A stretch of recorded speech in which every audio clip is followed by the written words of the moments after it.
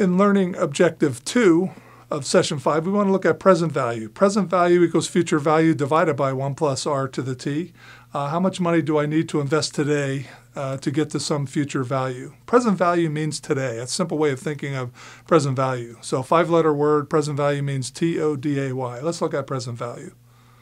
The formula doesn't change. Again, we're looking in this case to solve for the present value variable, PV, and that means today. How much do it, just as in the last example, how much do I need to invest today to get that $1 million in the future?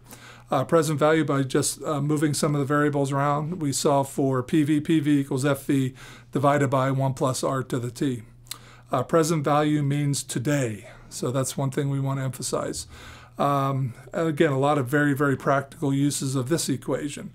How much do I need to invest today if I need $400 to buy books next semester, and I can earn 7% over the course of a year and make that next year? So I know I need $400 next year. How much do I need to invest today if I can earn 7% on my money over the course of the year? PV equals FV divided by 1 plus r to the t, 400 divided by 1.07, and I get an answer of $373.83. I need to put that amount of money into the bank today at 7% to get my $400 by the end of next year. You like to buy a new car. Here's another good example of the use of this lump sum present value equation. You want to buy a new automobile. You have $50,000 saved up. The car costs $68,500. You can earn 9% on your money. How much do you have to invest today? Again, keyword being today, to buy the car in 2 years. Do you have enough money saved up? Soon price will stay the same. Will not jump in 2 years. Present value equals future value over 1 plus r to the t, and the rate in this case is 10%. So 9%. 68.5 divided by 1.09 square gives me 57,655. So what that says is I need 57,655 in the bank to get out to 68.5 in 2 years. So I do not have enough money. I'm $7,655 short, and I have a few options at this point.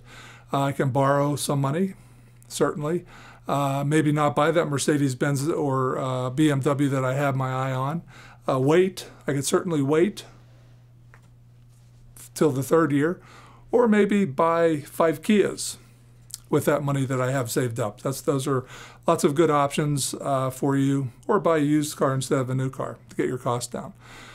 You see some deceptive advertising. You can use these equations to help you sort through that. Come in, try our product, we'll give you $100. Maybe test drive a car, we'll give you $100. And back in the fine print, you see some rules and regulations. You'll get a savings certificate that will pay you $100 in 25 years, so you're not getting the $100 today. And that's the key. If the interest rate is 10%, how much are they really going to give you? Let's figure it out. The present value of this $100 certificate is 100 divided by 1.1 to the 25th, or $9.23. So what you're really getting, instead of a $100 certificate, you're getting $9.23 today, present value. Another example, your company is going to buy an asset for $335, very safe investment. You'll sell the asset in 3 years for $400. You could invest the $335 elsewhere at 10% should you take on this proposed investment. Again, same equation. You can do it a present value way or a future value way. Let's use method 1 and do it the future value way first. What is the future value of this $335 invested at 10%? 335 times 1.1 to the 3rd power, we get $445. So we would not take on the other investment, which would only pay us $400, right? I can take the money and invest it elsewhere at 10% and get more money. Another way to look at it, I can use the present value equation. Present value equals future value over 1 plus r to the t. Take the 400 divided by 1.1 to the 3rd, and I get a present value of investing only $300.53 today.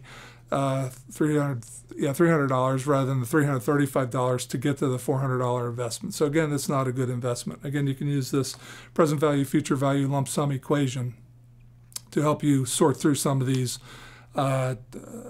investments in life. Here's a very simple example. You can put up $1,250 today. You get back $1,350 What is the rate this investment is paying? Present value equals future value over 1 plus r to the t. This time I'm solving for r. So 1250 equals 1350 over 1 plus r to the first power. So this becomes very simple when time is equal to 1 year. I just divide the two numbers, 1350 divided by 1250, and subtract 1, and I get a rate of 8%. So when t equals 1, this thing reduces to just simple division.